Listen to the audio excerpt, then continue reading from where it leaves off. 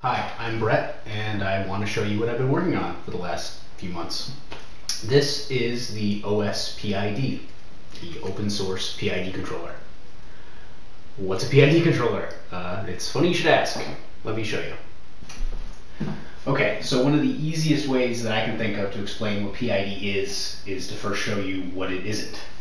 So I've got the osPID plugged into a toaster oven, and I've also got this graphing front end thing that I've got plugged in, and it's graphing what's happening. Now I've rigged up the osPID to behave just the way a normal toaster oven would work.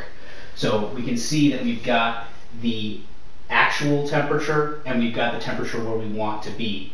And what the controller's doing is just saying, if I'm below where I want to be, turn on.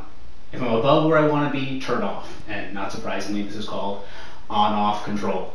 Now, it's really reliable, right? I mean, it's bulletproof. Turns on, turns off, it's great, but you can see that we get some pretty heavy temperature swings. So what I'm going to do now is I'm going to switch it from on-off to PID control, and then we'll see how that changes.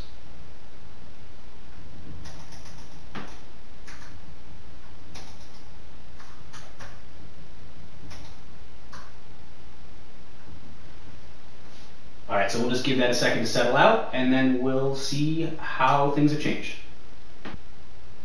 Okay, so we can see that as soon as we switched over from on-off to PID, instead of the output going between full off and full on, it's kind of traveled between 0 and 100%, kind of giving us an intermediate value. And because it did that, we can see that we get much tighter control around where we actually want to be.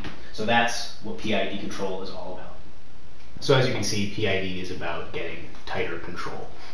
And I showed you a toaster oven, but it's used all over the place. You could use it in a balancing robot, or the sous vide cookers that you've been seeing all use PID, or all the ones that I've seen use PID. The open PCR and like PCR machines, pretty much anywhere where you need tighter control can benefit from PID. And this thing implements it in a nice compact package with a streamlined interface, and it's completely open. So I think it's pretty cool, and hopefully you do too.